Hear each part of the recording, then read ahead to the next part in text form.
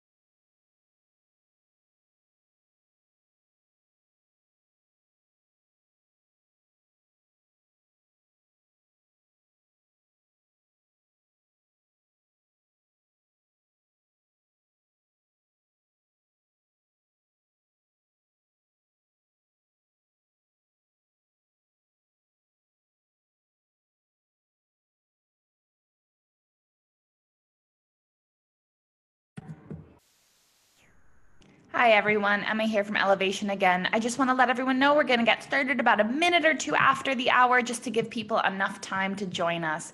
So don't worry, we're going to get started soon.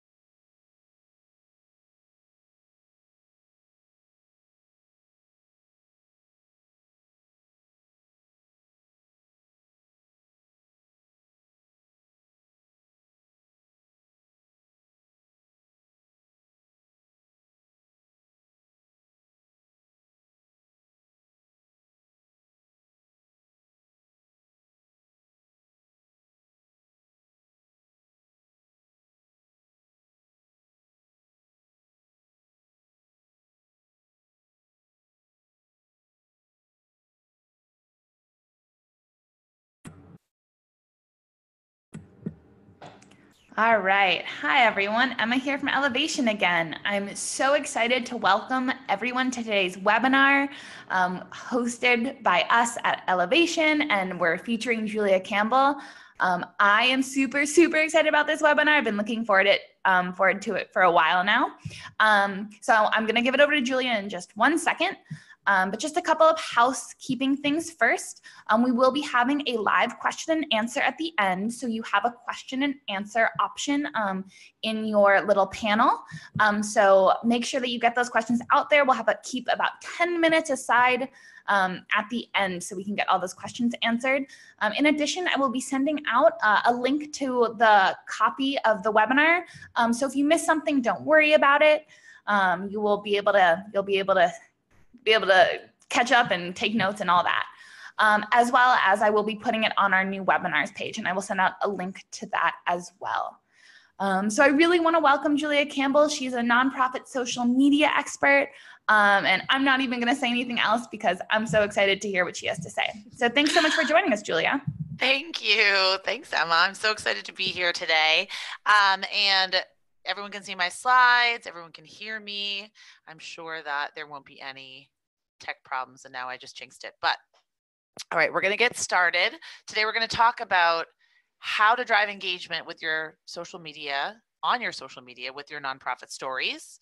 A little bit about me if you don't know who I am already. I am a mom of 2. I'm a returned Peace Corps volunteer, and Emma and I were just talking about this. She lived in Ghana for a little while. I lived in Senegal. And usually when I talk to nonprofits, I do have some RPCVs on the webinars because we are a very socially conscious group. We tend to gravitate toward nonprofit work, it seems like.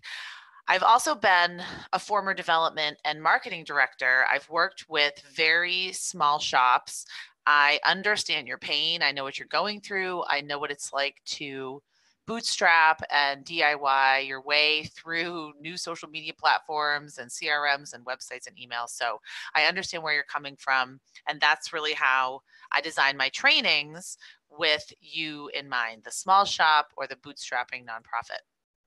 I wrote a book about storytelling and how to use the power of your stories in the digital age, how to mold them into the proper channels. That's a lot about what we're going to talk about today. And I'm very passionate about digital storytelling. If you do want to tweet during the webinar, I would love if you did that. You can see at the bottom, it's pretty small, but I'm at Julia C Social, and make sure you tag elevation_web if you tweet, and I will respond to every tweet if you see anything that you like. So what are we going to cover today? We're going to go over some specific actionable strategies that you can use to connect with your supporters. I always use a lot of real world examples. You should see my phone and my desktop. It's basically littered with screenshots from nonprofits doing great things, nonprofits of all sizes. So I really like to use real world tangible examples, a lot from small organizations that you can then use for ideas, inspiration, adapt, and emulate. At the end, we're going to talk about some tools that you can use, some free and low cost tools that you can use to rock your digital storytelling on a shoestring. All right, so why do we tell stories? We tell stories because people are not rational beings. We want them to be rational beings. We understand why we do the work that we do. We know that it's important. We know that we're changing lives, we're saving lives, we are saving the environment, we're preserving history, we're preserving culture, we're saving children, whatever it is that we're doing. How can we truly express the importance of our work?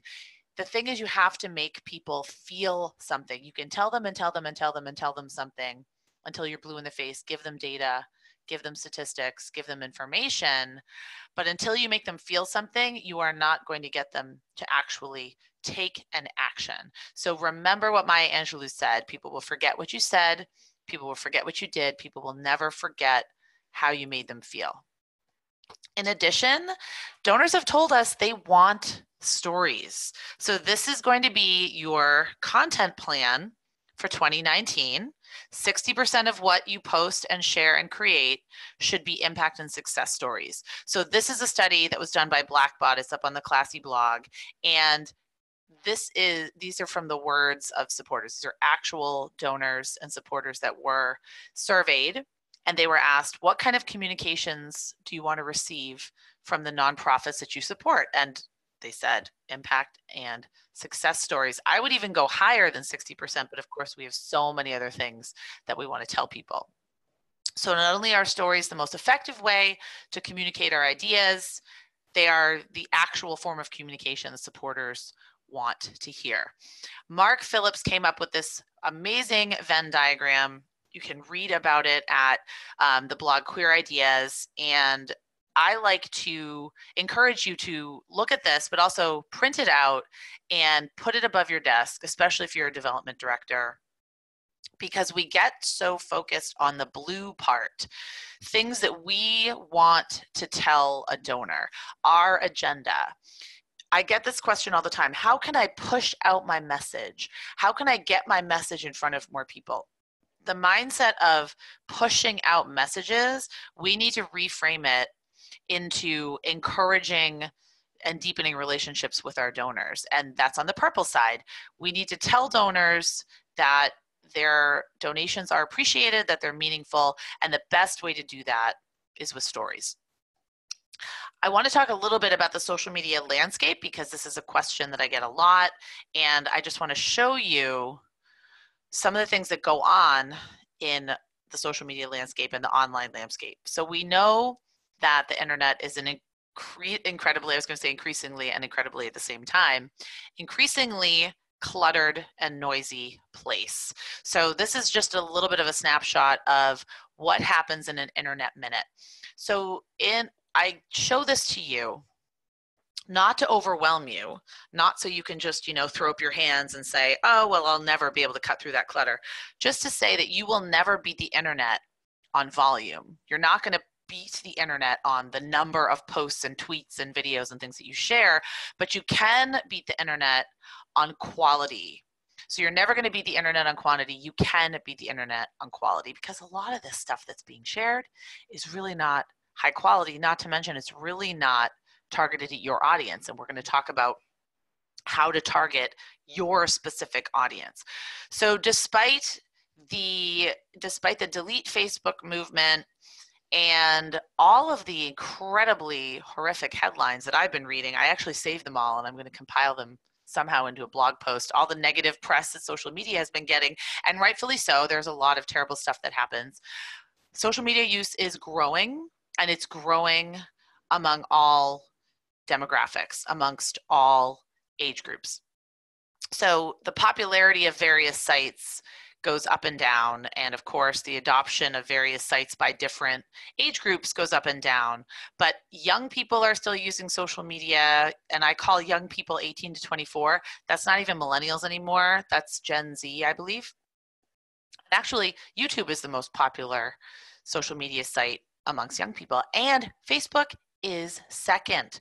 So see that young people are still on Facebook. I don't know how often they use it. I don't know if they just use it so that they can tell their mom they're on it. I don't know, but they are still using it. So I really encourage you to go to Pew Internet, that's P-E-W, Internet, and take a look at the demographic reports. These are useful for those social media skeptics in your organization, or just for your own edification and your own education around the trends in social media use. The majority of people are using these platforms on a daily basis. Social media use is growing. It's not growing like it was doing in 2004, but it's growing. It's not really going down. Nonprofits, in addition, are increasing their social media audiences, with Instagram being the one that's just exploding. A fantastic free resource for you is the M&R Benchmarks report. That's at mrbenchmarks.com. They release it every year, and that will really help you benchmark where your organization is. And they release a lot of it by vertical, by different nonprofit type, by different nonprofit size. So, I would really, really recommend checking out the MR Benchmarks report to learn more about where your nonprofit fits in. And of course, the biggest trend in social media for nonprofits, Facebook birthday fundraisers. I'm happy to talk about that at the end in questions. I'm going to talk about that a little bit today, but we're not really going to get into the weeds of the pros and cons and the good, the bad, the ugly of Facebook fundraising. All I will say to you is that it is a complete revolution, especially in online fundraising, and it's going to, if it hasn't already, completely revolutionize the way that nonprofits are using social media. So we now see the introduction on YouTube of YouTube giving tools that look a lot like the Facebook tools, because of course Google and YouTube don't want to be left behind. Potentially we could see this on Twitter. Instagram, of course, is owned by Facebook. They don't have a donate button yet, but I'm willing to bet that's coming. So there has been a complete revolution in the last year, a complete change in how nonprofits are using social media. They are using them to physically raise money. So today we're going to talk about how to drive engagement. So engagement can mean several different things. I really think engagement means building a community, getting people excited and looking forward to the kind of content that you're sharing, whether it's drawing them in, bringing them into the fold, bringing them in a little bit deeper, having them make a deeper connection, so that when you do hold that Facebook fundraiser, when you do ask for money on YouTube or Twitter or any of those other social media sites, they are more receptive. You know, you've kind of primed the pump for them. So the very, very first step in this process is to define success. So this is not the most fun step. And this is the first step that I talk about with my clients. And they, of course, want to jump right into Facebook fundraisers and launch an Instagram campaign and sign up for text to give tools and all of those things. But I say, okay, the tools are worth nothing if you don't know where you're going. That's sort of like telling me, hey, I want to go somewhere. Should I take a train or a bus or an airplane? Okay, I really don't know, because I don't know where you're going. Where are you going? What do you hope to accomplish? 1 year from now, how will you know you've succeeded? You have to spend some time defining success for your organization, defining success for your digital marketing, for your social media storytelling efforts, because if you don't have that end result, then you are certainly not going to know the strategies and tools to use to get there. The second most important piece of this journey is understanding your audience. Your audience, everyone on this webinar has a different audience. Of course, there might be some overlap, but a domestic violence shelter is going to have an audience that's interested in different things than the local pit bull rescue. So know your audience. What do your supporters really and truly value?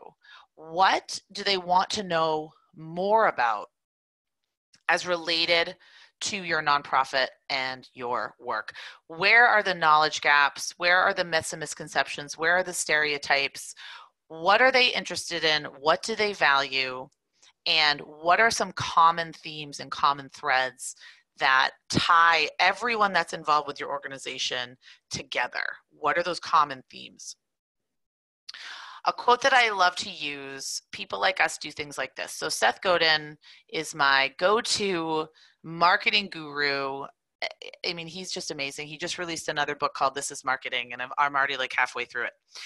He says, and I believe him, we need to cultivate through our stories a sense of community, so that when I look at your organization, I feel like I'm a part of something that's a little bit exclusive. So I say, okay, yeah, people like us do things like this. I support the local food bank. You know, I do a turkey drive at the school every year. I collect food. I collect items for the homeless shelter. That's what I'm passionate about. That's what I like. People like me, we do things like this. So through our stories, we're going to create that sense of community and that sense of exclusivity, almost that sense of building a group of people that have shared ethics, shared values, shared passions, you know, shared missions, shared goals. So when you're creating your social media content, this is incredibly important. Social media is a value exchange. I give you my time and my attention, and you give me something that's worth my time and attention. So that is why many, many nonprofits and brands and people and a lot of just regular old folks on social media don't get as much engagement as they think they deserve, because they don't understand that social media is a value exchange. You have to answer this question, what's in it for me? That's what someone is saying when they're on their Twitter feed, they're on Instagram, they're on Facebook. What's in it for me? What value are you providing? And then how can you educate me? Maybe the value you provide is inspiration. Maybe the value you provide is hope. Maybe the value you provide is that community, that sense and feeling of community that I was talking about.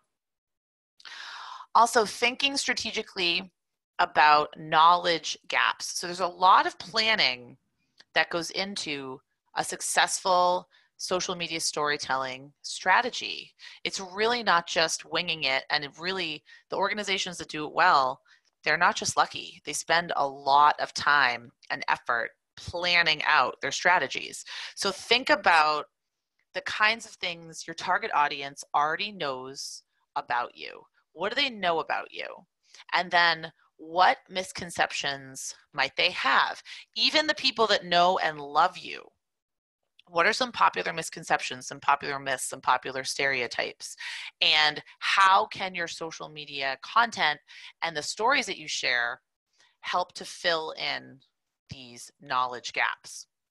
So at their F8 developer conference this year, Facebook told us what it takes to succeed. They actually gave us the strategy. They might not have told us specifically how to do it, but they did tell us what it takes to succeed. So their head of newsfeed went on, he was at the conference, and he said that in 2018 going to 2019, the type of content that's going to be promoted by Facebook is trusted, informative, local, and content that inspires meaningful interactions and inspires conversation. I actually feel strongly that this puts nonprofits at an advantage and not a disadvantage, because think about what our purpose is, what our missions are, and think about the kind of emotion, the kind of feeling that we want to inspire in our donors. We want them to trust us. We want them to feel like we are being informative. Most of us probably have a local focus, and we do want to inspire conversation. So I think that this is a boon to social causes and socially conscious organizations everywhere. So the first type of content that builds trust. For nonprofits, there's nothing that builds trust more than showcasing impact. And the best way to showcase your impact is through storytelling. Putting stories on your website that you can then pull from, that you can then highlight. Back on My Feet combats homelessness through the power of running, community support, and essential employment and housing resources. Okay, great. That's a wonderful mission statement. I don't really know what that means. I mean, I can kind of see what that means. And of course, we all have mission statements like this. But then showing me the actual stories, the impact, that mission in action. The Caber School for Girls, they always tell fantastic stories in the girls' own words. So they do a lot of pull quotes, they do a lot of interviews, they do a lot of Q&A with the beneficiaries of the schools, the students at the schools. Best Buddies International, they also do a lot of pull quotes. The stories that they share on social media tend to come from their networks. They come from their mentors and they come from their mentees. So they're monitoring the different chapters, they're monitoring their partners, they are listening for the kinds of stories being shared by the people participating in their program. And a lot of the time with Best Buddies, they let the picture speak for themselves. So you don't have to have this beginning, middle, and end kind of story, especially when you're talking about social media. So when you're talking about a gala or you're creating a 20-minute video for a capital campaign, that's a little bit different.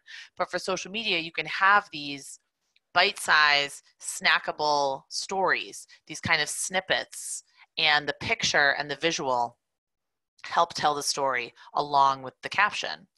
The Greater Boston Food Bank is one of my favorite organizations, and they are where I live in Greater Boston. They have incredible series of videos on their website. The key to posting a great video is clearly to tell a story, but then to put a little bit of a hook on it so people will actually click on it. You know, it's not so much how you fall, it's how you get back up. So what's going to entice me to want to read more of this story? What's going to entice me to want to watch this video? Don't tell me the whole story in the caption. Just give me a little bit, share with me a little bit of the story, and then let the video speak for itself. Another way to build trust is to share these kinds of stories about either your president, your CEO, your executive director, your board chair, maybe a staff member that was interviewed. These stories are okay to share. You don't want to constantly be patting yourself on the back and sharing self-promotional information. But this kind of story really does have that benefit of building trust and increasing affinity for the organization. And also it's filling a knowledge gap. You know, understand why even people who are working find it hard to put food on the table. That's a real misconception about the working poor, about people that use food pantries, is that they're completely destitute or they're hungry, but oftentimes they're working really, really hard. So think about that. How can your stories address those knowledge gaps? Okay, the number 2 type of content that informs.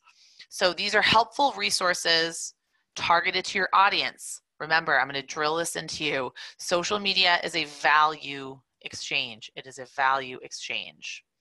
California hospital volunteers, they know their audience. Their audience are volunteers, specifically people that volunteer their time at hospitals.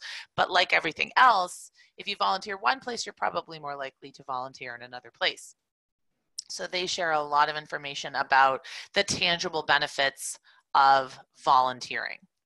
United Way of Massachusetts Bay, I love this. I think this is great on so many levels. One, I love the visual.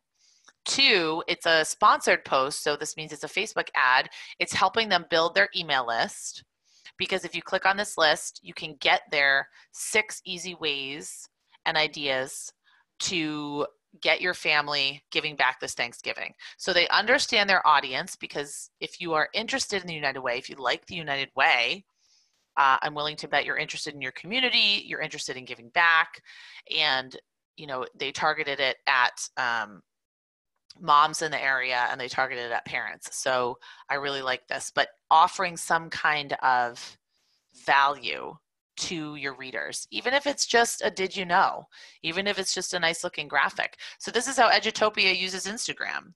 Edutopia is not a direct benefit organization. They don't directly benefit clients. They don't directly work with clients. So they thought they couldn't be on Instagram, but then they started sharing quotes, they started asking questions, they started doing quizzes, and they increased their Instagram engagement by a lot because they were providing some value there. All right, the third type of content that is local. So if you have a brick and mortar, like a food bank or a library or museum or something like that, if you have a place where you can check in, encourage check-ins, encourage location tagging. If you don't, whenever you have an event or whenever you're out somewhere at a meeting or a conference, make sure that you are checking in and tagging, because Facebook loves this. Facebook wants to promote, they want to promote organizations that are local to me. So if they know more about your organization and where you are, and then they know more about me and where I am, then they can match us and match our interests together. So I also think this is a really great way for organizations to get in front of new people, especially in their locality, that might be interested in working with them. Making sure that you are thanking people, tagging your partners, especially if they're local. So I love this. Meals on Wheels, you know, a dedicated group comes from Noble to make food pantry boxes. So it's highlighting volunteers, it's highlighting that people in the community are giving back. It's also tagging a local business. It's kind of tying it all together. So if I live in this community and I like Noble or I like Meals on Wheels, I'm much more likely to see this post. If you're asking for volunteers, if you're asking for local people to participate, then highlighting where you are, highlighting how they can help, and creating a really, really distinct call to action helps really, really well. But I do think that the focus on getting us to connect with organizations and causes and issues that are local to us, nonprofits are going to start seeing the benefits of that in their newsfeed. Okay. Number 4, this is the most important, and this is across all social media, content that inspires conversation. Okay, so let's start inspiring conversation. Now, if you're on Instagram, you normally see pictures of supermodels or celebrities, or maybe that's just my Instagram, and everything is perfect and everyone looks great and everything's filtered and everything's set up perfectly. And what the Be Real campaign wanted to do, it's out of the UK, is they wanted to turn that Instagram aesthetic on its head and showcase real people in real situations with real stories. And that really inspires conversation. Asking questions also. Are you a caretaker? Helping people make connections across social media, helping people find what they're looking for, find community that works really well. Celebrating milestones, encouraging people to celebrate milestones with you.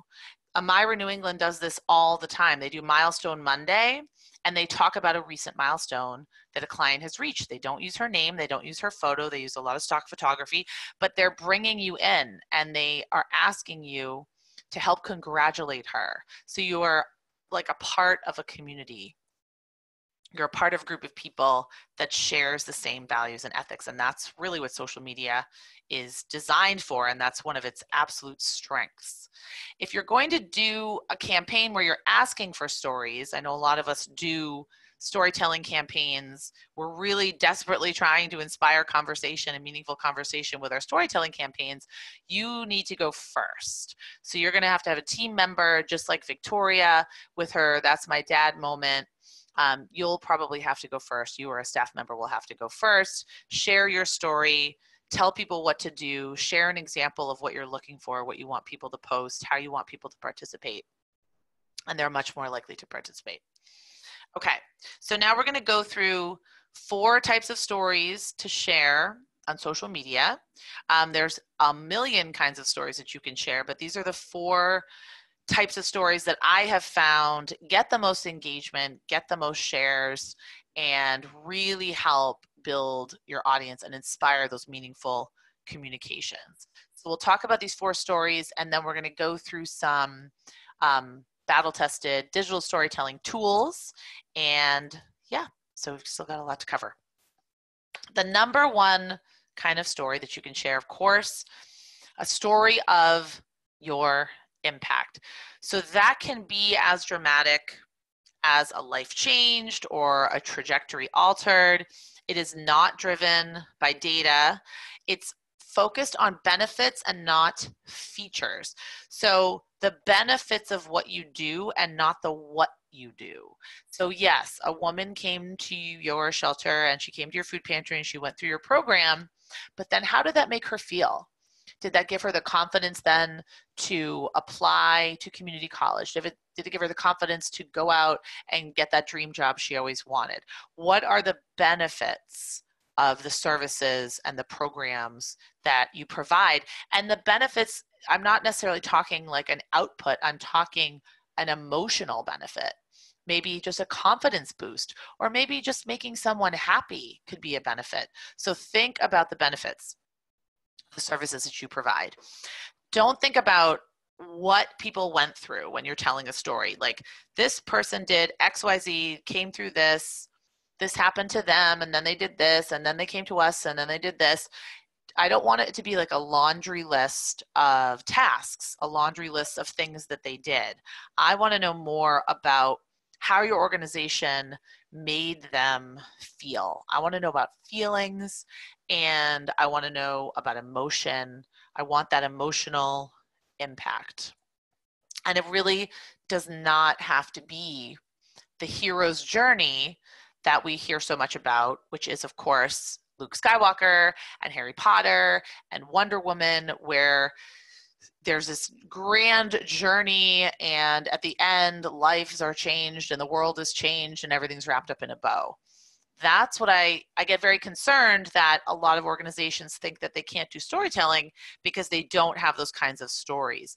Honestly, it could be a woman, I came to your health center, someone was kind to me, and that made me feel great. Honestly, that's really, that tells a story. Stories are pieces of the puzzle of your organization. You're never going to find one story to rule them all, right? Like Lord of the Rings. Like, you're not going to find that one story that encompasses everything.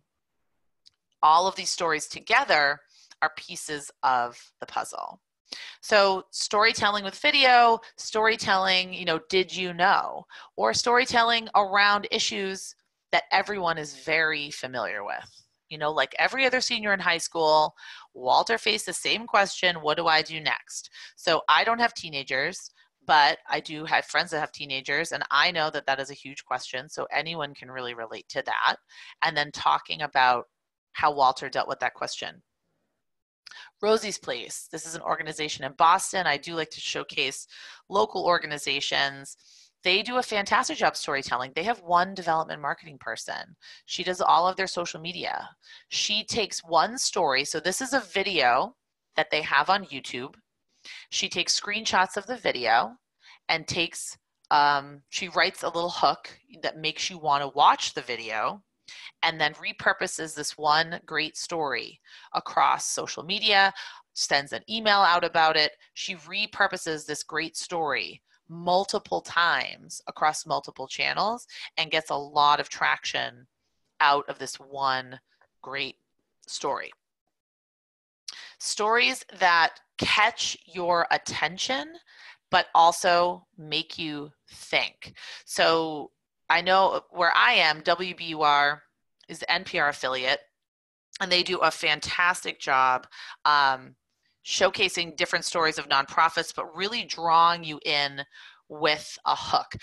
So, if you read a story about a Muslim family fighting bullying, you might say, okay, I've read that story before. Unfortunately, it's more and more common. But if you read this hook, if you see this picture, it kind of all comes together for you, and you're much more likely to read or see that story. Also, did you know? Stories that, once again, fill our knowledge gaps, question our assumptions, tell us something that we don't know. Stories can be as simple as a mission moment. Like the impact of Boys and Girls Club are two girls making friends, having a safe place to go after school, playing Uno. They don't have their names, they don't tell their story, but this picture, this mission moment, is a piece of the bigger story. The second kind of stories that you should be collecting and telling, insider stories. Who volunteers for you? Why do they do it? This is also for staff members. Who works with your organization? What have they learned along the way? What is one thing they've learned along the way? What has been one of their best experiences? What's their best memory? And then what has been the hardest? Maybe what's been the most challenging?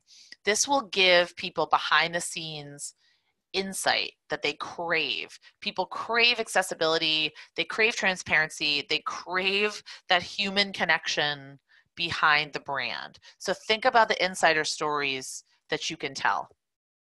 Showcase your amazing volunteers, not just during National Volunteer Week. Showcase your volunteers. Why do they volunteer? And, get even beyond why do you volunteer? Has been one benefit in your life about volunteering? What is your favorite memory? What's been the most challenging? Get a little bit creative in your story collection. Showcase your interns. I'm sure you guys all do a ton of tabling events rather than just simply, taking a photo. Talk to the people behind the table. What's your favorite tabling event? What's the most interesting thing that's happened at a tabling event? Go behind the scenes, get interesting, think like a reporter, think like a journalist to get these stories. Stories of overcoming hardship, especially if it's someone that works for you, your COO, your housing director, showcasing the hard work, the dedication, the backstories of your employees. The third kind of story that you should be telling, your donor stories. Not only is this a powerful form of social capital because other people will see it, it will bring these donors deeper into the fold because they'll feel acknowledged and they'll feel heard. Think about, why did they give? Why do they continue to give? What does it mean to them? I am sure that you have these kinds of incredible stories in your repertoire. Think about people that fundraise for you, the people that have the lemonade stands. Maybe not, you don't have people that actually shave their head for you like St. Baldrick's, but I'm sure you have people raising money for you, running marathons for you, organizing walks, that kind of thing. Highlight those people, talk about their story, showcase their story, find out what makes them tick. What if we highlighted our corporate sponsors like the Pine Street Inn does here on Instagram? So rather than putting up a logo, a corporate logo, and just saying thanks to thanks to Bob's Furniture, that's a big furniture store where I live, thanks to Bob's Furniture, they actually showcased the furniture and told a great story. So not only does Bob's Furniture get the exposure, this turns into a great storytelling opportunity, and it's going to get twice the engagement, if not 7 times the engagement, of posting an ugly corporate logo. If you are just jumping into this and you don't feel confident enough to do video or even take photos yet, try talking to someone on the phone and getting a quote and just doing a pull quote like this. As long as it looks great, it will work on Instagram. Something like this would work really, really well for Twitter or for Facebook or for Pinterest. Okay, the fourth kind of story, community story. So this could be a well-respected community member that continually works with your organization. Like for me, when I worked at the domestic violence shelter, I worked at a domestic violence shelter in Virginia as a development and marketing director. And of course, we were constantly challenged to tell impact stories because the women and children we worked with were in crisis and currently living in the shelter. And we not only ethically, but legally could not tell their stories. So we had a lot of workarounds for great stories. We worked with the police departments, we worked with college campuses, we worked with the Rape Crisis Center, we worked with other organizations in the community, and they told stories on our behalf. So these are your community partners, maybe a legislator that you work with, maybe any kind of politician, maybe your local news personality, anyone that has a great story about why they're working with your organization. The speakers that you pull in at your conferences, at your trainings, at your workshops, these are your community partners. Talk to them, highlight them, find out what makes them tick, find out why they've participated in your organization. Do a storytelling campaign around your community members. So Mira Coalition did an entire storytelling campaign called My Immigrant Mom, and it featured stories from all over Boston, all over Massachusetts, because Mira is in Massachusetts, talking about their immigrant mothers and the stories, and just really, really heartwarming. So think about how you can best collect, craft, tell some interesting, different stories. So this is great especially if you have challenges getting client stories and showing client faces and identifying information. Storytelling pro tip.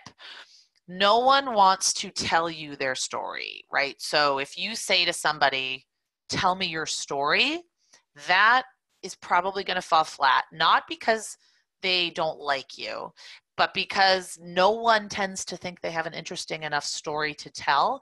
And also, if you told me, I've had this happen to me when I've been interviewed on a podcast, the interviewer would say, so tell me your story.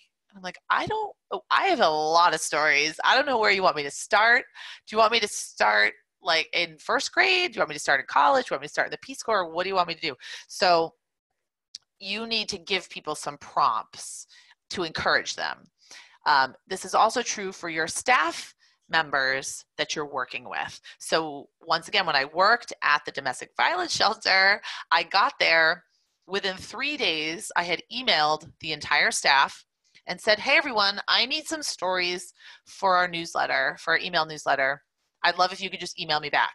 Of course, complete crickets. No one emailed me because they didn't know what I meant. They didn't understand, and they thought that I only wanted a client story, or they thought I only wanted a story that was perfectly wrapped in a bow at the end.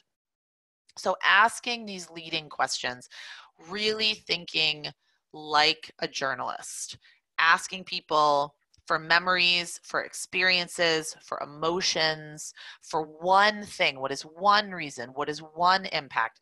Making it a little bit more tangible helps really, really, really will help you in your work.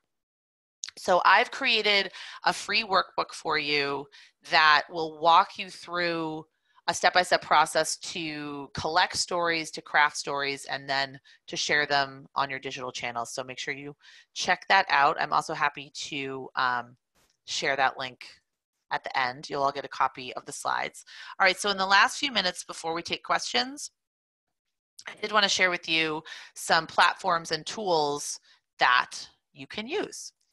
Now, I know that one of the questions you might have already typed in is, okay, Julia, this is all great, but just boil it down for me. What social media platforms do I need to be on? So what I would say to that is asking me that is like asking me, just like I said before, where should I live? Where should I buy a house? Well, I don't know. Do you like freezing cold temperatures and winter for 7 months of the year? Then yes, you should move with me to Boston. Do you like warm temperatures? Do you like the ocean? What's your budget? Where's your family? I can't answer that question for you, but I can tell you how to answer that question for yourself. So before you decide what social media channels you should jump on and what platforms you should adopt, you need to know, is your audience there? Can you add value? Are you just going to simply send your tweets to Facebook or automate everything? Can you add distinctive value there? And what can you post that's interesting and unique for that channel? Instagram's different than Twitter. Okay, Instagram's different than Pinterest. Snapchat is different than LinkedIn. So you have to know the channel. You have to know what kind of content works. But is your audience there? Can you add value? What can you post? Do you have the capacity? Can you really design and create content specific to that channel? Do you have the capacity to manage another channel? You need to be real with yourself. Like, I might want to live in San Francisco in the Full House house, but is that really realistic when my whole family is here? And not only that, I couldn't afford that house. So think about what's realistic for you and your staff and your time and your resources. So your new mantra, quality over quantity. I officially give you permission. You don't have to be on all the channels and do all the things. However, you do have to have a visual with every single story that you tell and everything you post on social media. The good news is you can use your smartphone. You can use native videos. That's a video that you literally record with your smartphone and post on social media. You can do live streaming video with your phone. The key is to make your videos just authentic, be human. You can make really wonderful and expensive and beautifully edited videos. I'm not saying not to do that, but if that is not in your budget, if that's not in your capacity, start out using your smartphone. We have these unbelievably powerful machines in our hands every single day. It could be your video studio, your photo studio. This is a great way to provide, in the moment updates, that behind the scenes stuff we were talking about. It's another great way to genuinely thank supporters.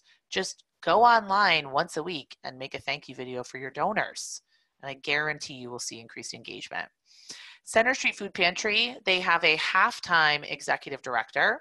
I help them develop an Instagram strategy. They use WordSwag, which is a mobile app, and they simply share statistics and stories, and they do it 3 or 4 times a week. And you just have to get in the habit of doing it, and they've seen their engagement increase exponentially. Cape Ann Animal Aid, really small organization where I live.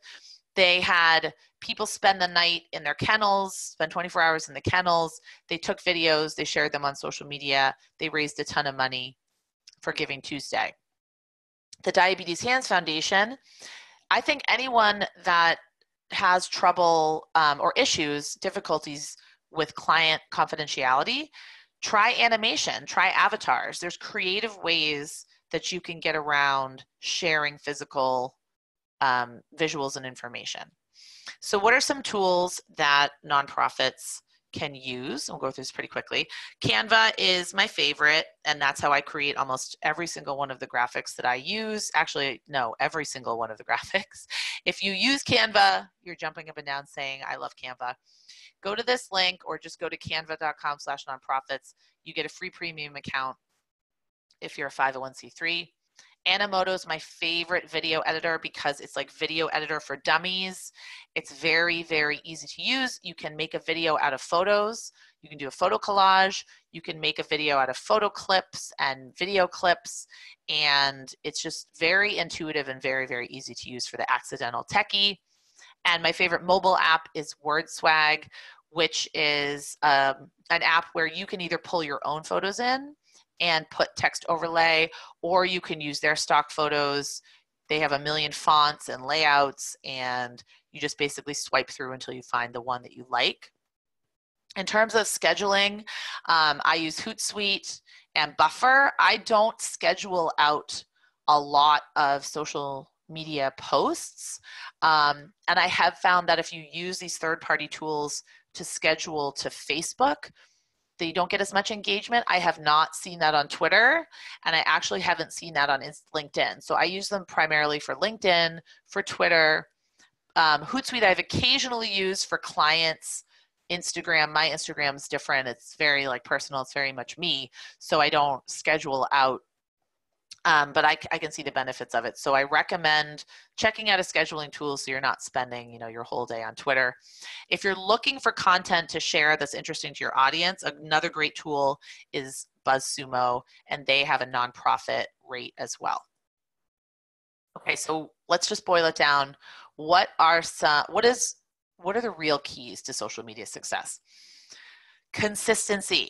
Social media is like exercise. If you exercise 15 minutes a week, you are not going to get the results that you would if you exercise a few hours a week or even 2 hours a week. And you have to be focused and strategic. If you just go to the gym and kind of throw some weights around and don't really have a plan, that's not really going to get you anywhere. So as consistent as you can be, you have to show up.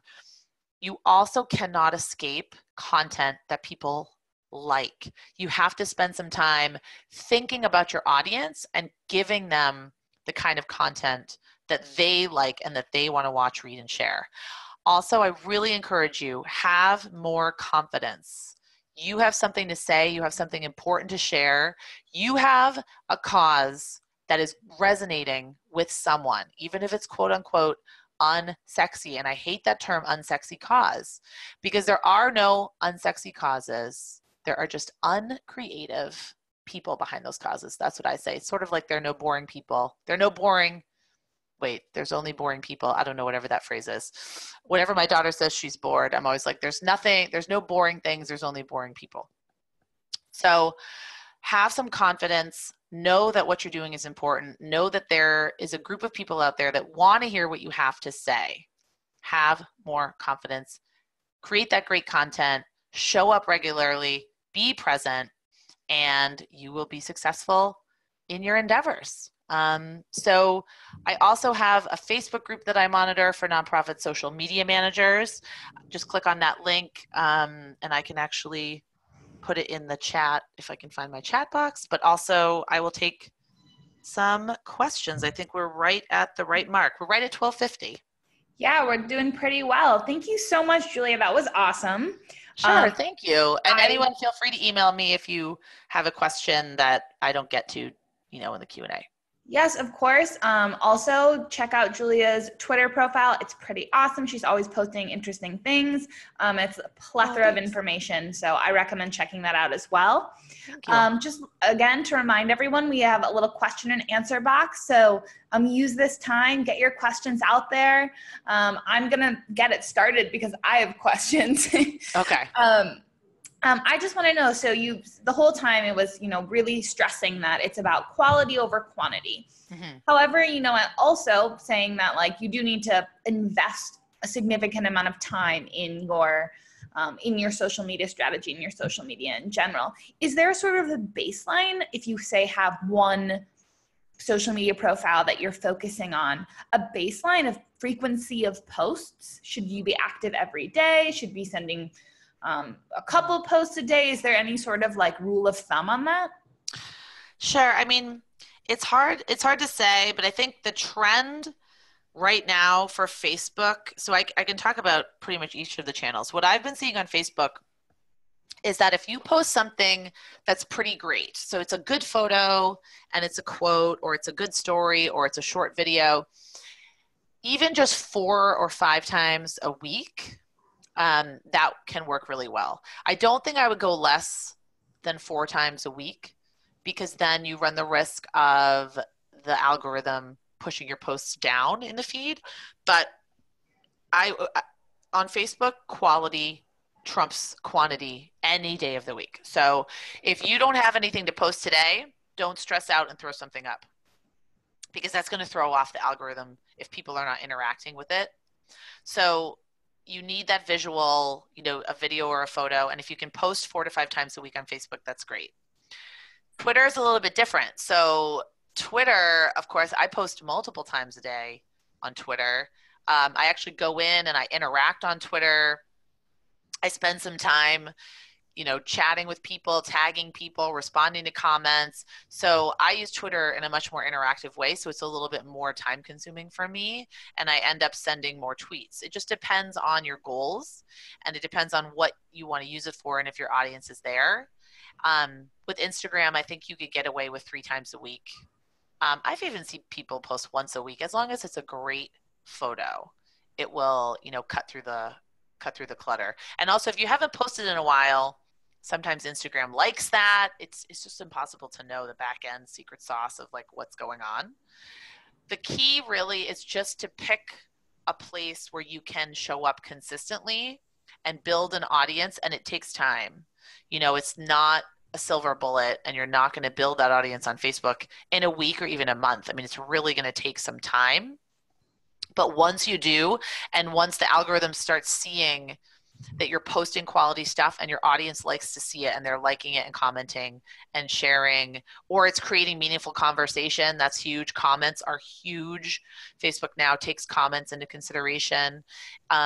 So as long as you are consistently showing up for your audience and providing them with stuff that they want to see, I think, I would really focus on one channel showing up consistently, like a few times a week. Okay. Awesome. Yeah, no, I always have clients will ask me also all about the algorithms. And the truth is like, we know some things and we don't know others. You know what I mean? Like sometimes it works and sometimes it doesn't. And it's sort of interesting that way. But once you're right, once you start being consistent about it, really like all those questions kind of go away. You're like, oh, okay. Yeah, I mean, the only thing I can tell you is sharing links that go to outside websites. I would not do that more than once a week because now the trend is Facebook doesn't like that. They don't want you to go outside their site. So keeping people within the site as much as possible. And that's why Facebook fundraisers are so popular because Facebook loves them because you're not sending someone to an outside donation page. You can stay within Facebook's ecosystem. So and don't post YouTube links to Facebook because Facebook hates that because they hate YouTube. So try to you've got to think about these companies as businesses and they don't play nicely with each other and they don't want to Twitter does not want to send you to Instagram. That's why when you auto post from Instagram to Twitter, it doesn't pull up the photo. It just has a link, which doesn't work at all. So think about these companies as businesses that compete with each other and use them individually, really create content that's unique to each channel. Okay. All right. Really, really great advice. I want to encourage everyone again. We have a couple minutes left, so get your questions in now. I do have another one as well, though. I have a lot of times clients asking me if hiring a designated social media person is worth it, or how they can make that sell to their higher ups. Is there, again, sort of, does it just depend on the size of your organization, or is it a good idea to invest in a social media person nowadays for a nonprofit? I think you really need to look at your goals for the year. So if you are, if online fundraising is going to be one of your goals, or if thought leadership is a goal, maybe getting more press coverage is a goal. Maybe your executive director wants to publish a book. So it depends on your goals. But if any of your goals require you to get like a critical mass of audience members, then definitely I would invest in at least a part-time person that can actively grow that audience. But if you are bootstrapping, if you guys are like grant to grant, paycheck to paycheck, struggling to even make salaries, then you need to really focus on bringing more income in, and probably in more traditional ways. So for an organization that's pretty stable, that has a lot of great content to share, that has a lot of stories to get out there, that really wants to reach new audiences, reach younger audiences, I do think it's good to invest in at least, or at least task social media to a person that's a staff member, but that does mean you have to take something off that person's desk. So what you don't want to do is just say, oh, this webinar is awesome, great, here's the slides, here's the social media stuff, and then give it to somebody that already has a full-time job, which I know everyone's laughing because I know that's exactly what's happened to them. Because those are my clients. They're the accidental social media managers that signed up to be a development director, and then somehow social media got thrown on them. So I think the key is to go to the higher ups and say, look, if this is what you want to accomplish, if you want to double website traffic and you want to get all these online donors and you really want to do Facebook fundraising and you want to do this is the amount of time that it's taking me off of my job. And if we still want to stay on this track and really get results, then we are going to have to either take something else off my plate or hire someone to do this. So the real key is just not to lump it onto somebody else's job description, which I know gets done 99.9% of the time. Oh, So I would focus on financial stability first.